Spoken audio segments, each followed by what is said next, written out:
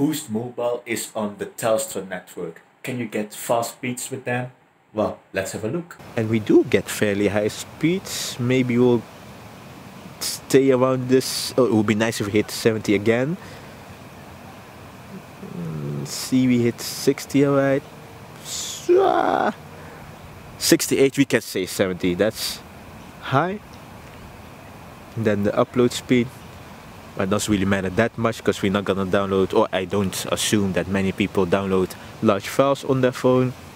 And there we have it, 70 download, or 68 to be exact, and 30 upload. That's one of the many speed tests I did with Boost Mobile, so check out my channel for more.